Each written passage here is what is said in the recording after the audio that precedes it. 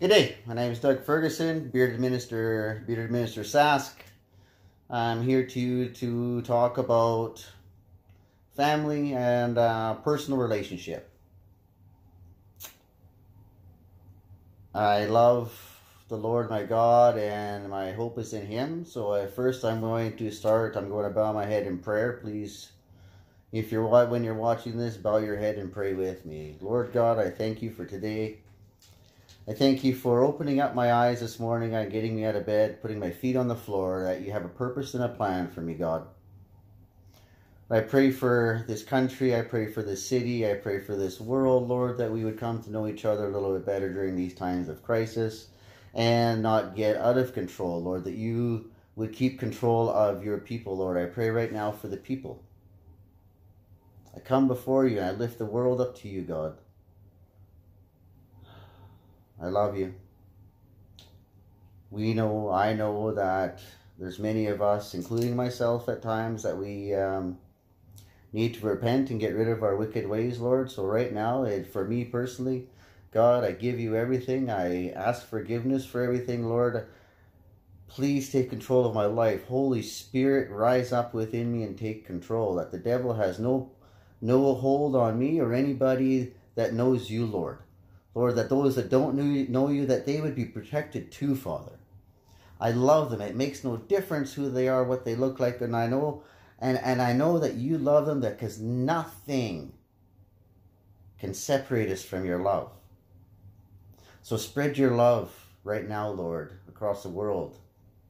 Spread your Holy Spirit across the world like a cloud of peace, comfort, grace, mercy, joy, happiness, friendship, fellowship. Lord, bring us together in solidarity. In Jesus' name, amen.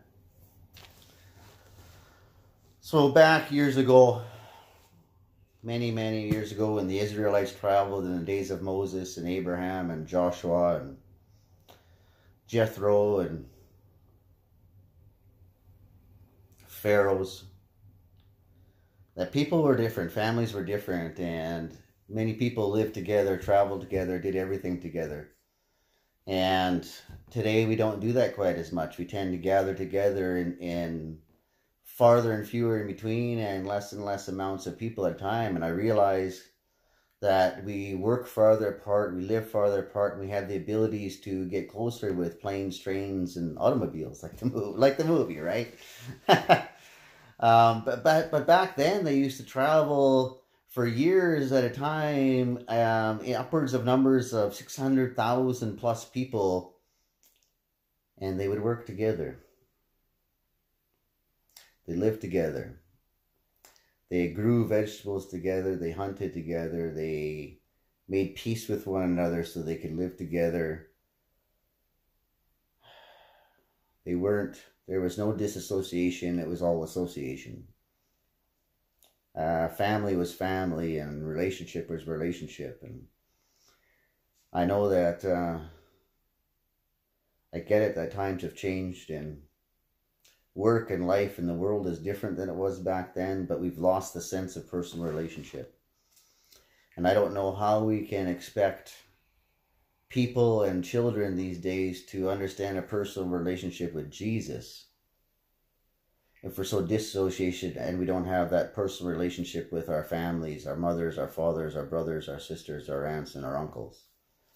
Back in Exodus 18, chapter 18, Jethro, Moses' father-in-law, goes to visit. And so word soon reached Jethro, the priest of Midian and Moses' father-in-law, about all the wonderful things God had done for Moses and his people, the Israelites.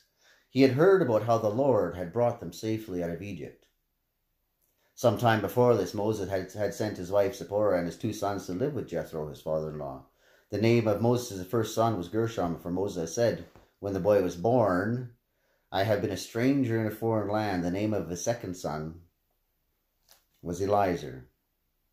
God of my fathers, my helpers. On to verse 7.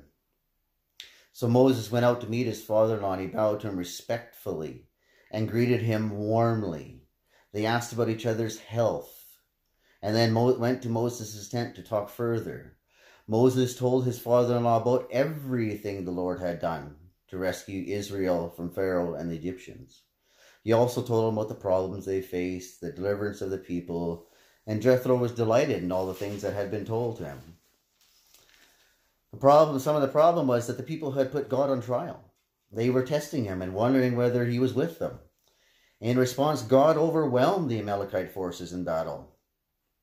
In doing so, he employed an instructive visual aid. Moses stood up on a hill in full view, raised hands, and spoke of Moses' power, and God spoke through him. And then the raised hands did not speak of Moses' power, but of God's empowering. Through such incidents, the Israelites learned that their freedom was dependent on their faith in God and not their own strength. The staff of Moses comes up many times where he stamps and the Lord's power comes through. Moving on to Exodus 20, we get to the commandments, which we've gotten away from in this day and age, is just following the commandments. We don't even understand the two most important ones, never mind the rest of them. Honor your father and mother, and you will live a long and full life in the land the Lord your God will give you. Honor the personal relationship. Do not murder. This world's in disarray. Do not commit adultery. Happens all the time. Do not steal. Happens all the time. Do not testify falsely against your neighbor. People do it all the time. Do not covet your neighbor's house. People are jealous all the time. Do not covet your neighbor's wife. People do it all the time. Do not covet your neighbor's male servant or female servant or ox or donkey or anything else your neighbor owns. What can I say? I don't know what to tell you about that. We've gotten so far away from all of that sometimes I think we don't even know what's happening with ourselves, and we've gotten away. It's almost like we don't even understand what sin is anymore. But I guess like in Job chapter 6, verse 2, if my sadness could be weighed and my troubles be put on scales, they would be heavier than all the sands of the sea.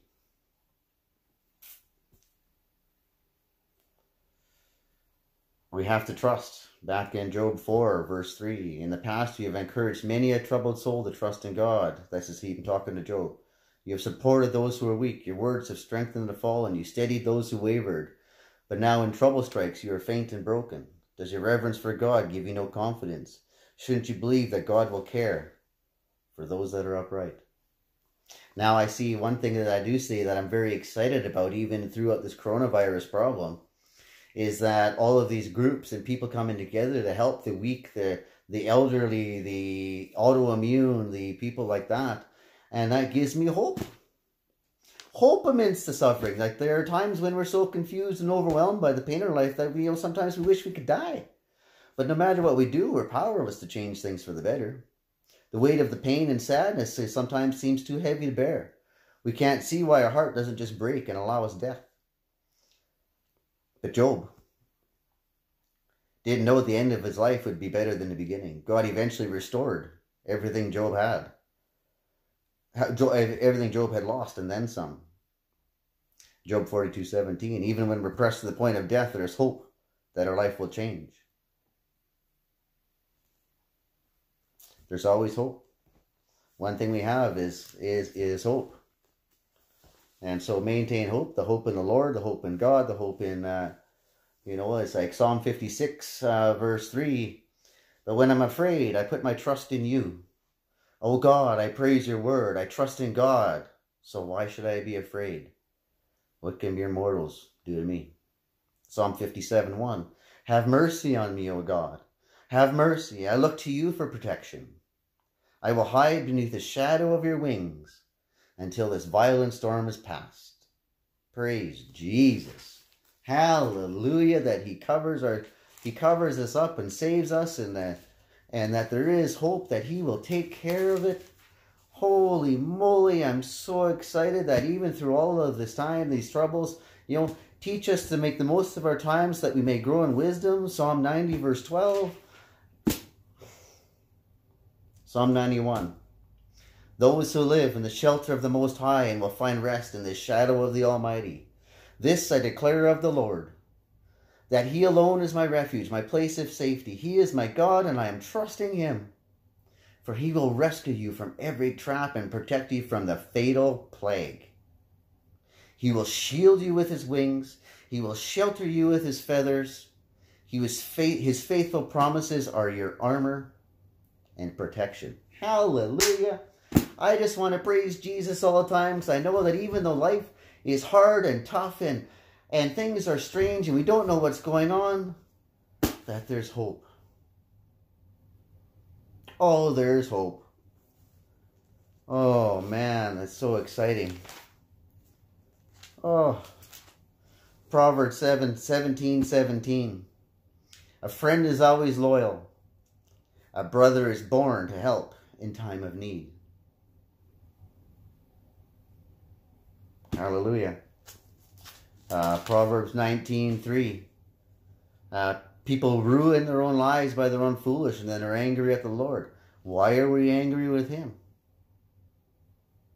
We're the ones doing it. We have to look it back. You know, whether you believe in God or not, we all understand the story of Adam and Eve. We're all family.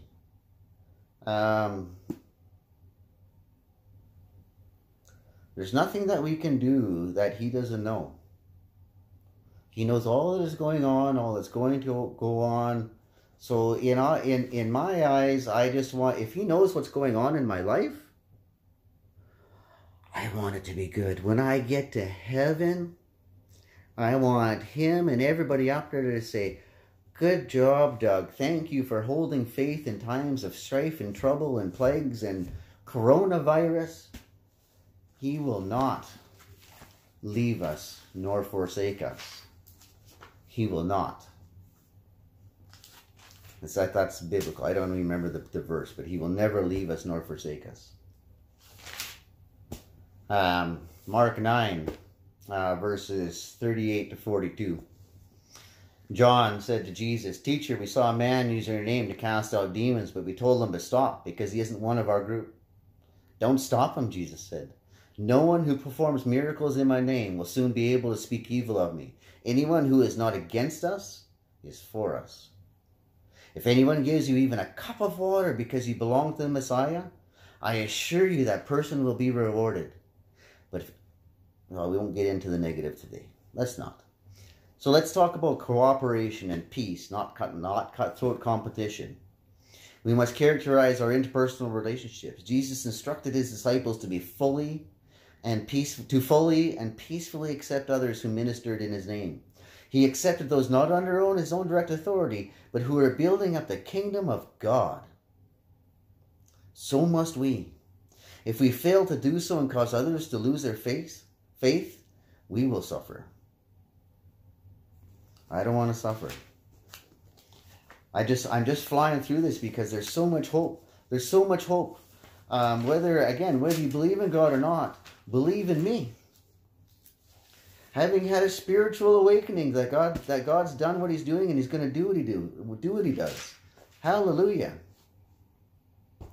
When we were confronted with the knowledge, like Saul was when he was confronted with the knowledge of what he was doing and he was wrong, and he turned around to being Paul, he found that his life wasn't as perfect as he thought. Self-reflection. Self-righteousness had been his trademark. By letting go of his illusions of power, however, he became one of the most powerful men ever, the Apostle Paul. When we're confronted with the knowledge that our life isn't under our control, we have a choice. We can continue in denial, or we can face the fact that we've been blind to some important issues. If we become willing to be led into recovery and into a whole new way of life as humanity, we'll find true power and be able to work together. 2 Corinthians 2. Oops. Yeah. Oh, bear with me.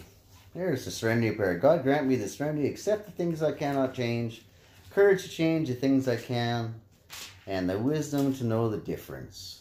Hallelujah.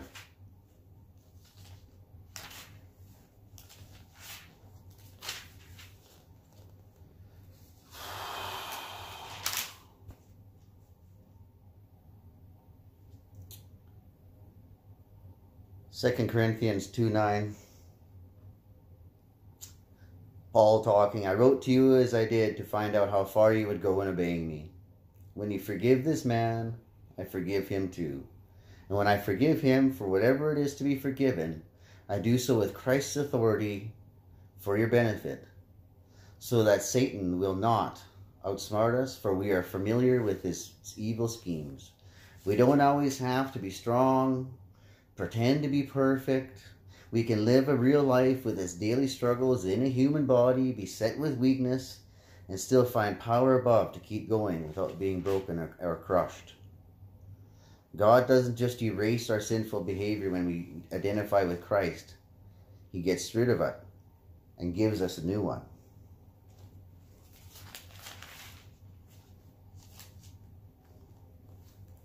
We need to reconcile our dysfunctional relationships. Very important. I have a couple of scriptures I want to read. Just there's some stuff when I was struggling at one time. Not even scriptures, just writings. But one is Psalm 56, 3 and 4, which I already said. Have mercy on me, O God. Have mercy. Dear Lord, help me to be sensitive and caring as I serve others. Help me to love others so tenderly, who so tenderly love and care for me. God pours His love into our hearts to flow out to others' lives. Tough times can teach others trust. Though you cannot see the outcome, trust the Lord. He knows what's best. Be assured He sees your trial and He is with you in your test. As doers of the Lord, He will strengthen our actions and match the strength of our words as we confess the power of God. Help us, Lord, not to just be hearers of the word, but be doers of the word as well. Teach us to be honest with ourselves about who we are, so we walk in your ways and guide others to you. Hallelujah, Jesus. Okay, so one of the most important things, and this was a devotion that I did this morning. Actually, I'm going to read it from this one here. I'll read it from Romans. I'll read it from my tablet here. Romans 8, verse 29. For God knew His people in advance, and He chose them to become like His Son, so that His Son would be firstborn among many brothers and sisters. And having chosen them, He called them to come to them. And having called them, He gave them right standing with Himself. And having given them right standing, He gave them glory. Nothing could separate us from God's love. This is one of my favorite passages, and I'm going to be, you'll find I get quite passionate. What we shall say about such wonderful things as these, if God is for us, who can ever be against us? Since He did not spare even His own Son, but gave Him up for us all, won't He also give us everything else? Who dares accuse us, whom God has chosen for His own? No one. For God Himself has given us a right standing with Himself. Who then will condemn us? No one. For Christ Jesus died and was raised to life for us. Easter is coming. The resurrection is coming. The celebration of Jesus' resurrection is coming. Woo! Can anything separate us from Christ's love? Does it mean He no longer loves us if we have trouble or calamity, or are persecuted, or hungry, or destitute, or in danger, or threatened with death? As the scriptures say, for your sake we are killed every day, we are being slaughtered like sheep. I cast out that virus in Jesus' name. No, despite all these things, overwhelming victory is ours through Christ who loves us. And I am convinced that nothing can ever separate us from God's love. Neither death nor life, neither angels nor demons, neither our fears for today or our worries about tomorrow. Not even the powers of hell can separate us from God's love. No power in the sky above or the earth below. Indeed, nothing in creation will ever be able to separate us from the love of God that is revealed in our Lord Jesus Christ. Oh, I get shivers when I read that. Oh, you know, God formed us. Sin deformed us. Jesus transforms us. We are incredibly, all of us, the body of Christ. And though we may not act like our Father, there's no greater truth than this. We are His. Unalteringly, He loves us. Undyingly, nothing can separate us from the love of Christ. Had God not said those words, I'd be a fool to speak them. But since He did, I'm a fool not to believe them. Nothing can separate us from the love of Christ. Embrace this truth. You think you've committed an act that places you outside His love? A treason, a betrayal, an aborted promise? You think He would love you more if you hadn't done it? You think He would love you more if you did more? You think if you were better, His love would be deeper? Wrong, wrong, wrong. God's love is not human. His love is not normal. His love sees your sin, and He loves you still. Does He approve of your error? No. Do you need to repent? Yes. You know, there's nothing wrong with self-reflection and self-change, self-care, and getting rid of the evil stuff that we do, the problems, the mistakes, the bad choices that we make, and replace them with good stuff. And it all works together. Our body will work together. His ego needs no apology. His love needs no bolstering. And He could not love you more than He loves you right now. Our God is a good God. He's a God of everlasting love. Stepping from the throne, He removed His robe of light and wrapped Himself in skin, pigmented human skin. The light of the universe entered a dark, wet womb. He who angels worship nestled in the placenta of a peasant, and who was birthed into a cold night and slept on a cow's hay. He only did 3 years of ministry. And in that 3 years, you wonder how long His love will last? He died on the cross for us. So I'm going to say it again.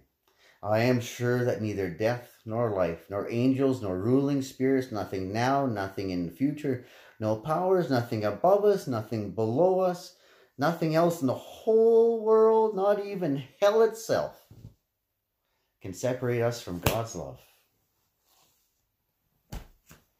I humbly ask and come before you, each and every person in this world, each and every person that watches this or listens to this, please spread this message of love.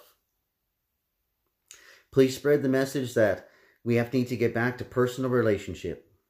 Teach our children, teach our families, teach our mothers, teach our fathers, whomever that we don't have that personal relationship with.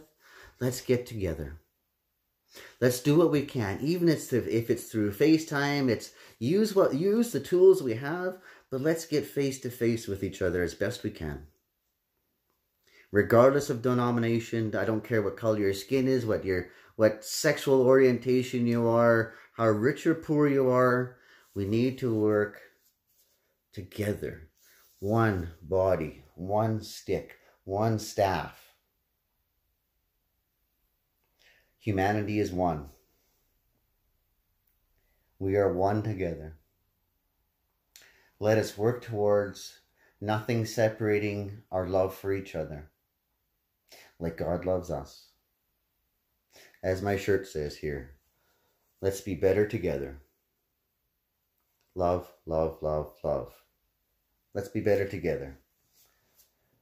I'm going to, whether you believe in God or not, again, I say this every time, just please respect the ones that do, and I'm going to say a quick prayer. and close. I love you. God, I come before you again, humbly and beaten and broken. Lord, I ask that you would dig right into my soul and my heart and my body and renew and transform me to be closer to you and be more like you, that I can spread your love, that you love me, which you love me with, that nothing can separate the love I have for others as the love you have for me. Lord, I pray for every person in this world that you would give that same message of love. Lord, that you would touch them and speak to them and minister to them, whether they believe in God or not, just to become better and love one another. Lord, that we would not fight or compete or challenge or contest each other, but to walk in a spirit of love, a spirit of connection, a spirit of relationship. Lord, that we would come to our grandmas, our kids, our other families, our extended families, our neighbors, Father, and love them.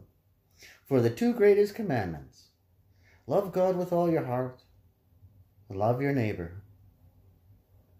Our neighbor being everybody in the world. Lord, I pray that your Holy Spirit would touch each and every one of us. In Jesus' name, amen. Hallelujah, people. I love you. I want you to have the best day possible. Stay safe. Stay honest. Wash your hands. Help one another. If you are not one of the autoimmune or the what's the right word? Susceptible to disease, please help others. Help others in love. Will help others in spirit. And what you do will come back to you. That I promise, and I speak in the name of Jesus. Amen. Hallelujah, boys and girls, people, mom, dad, everybody else.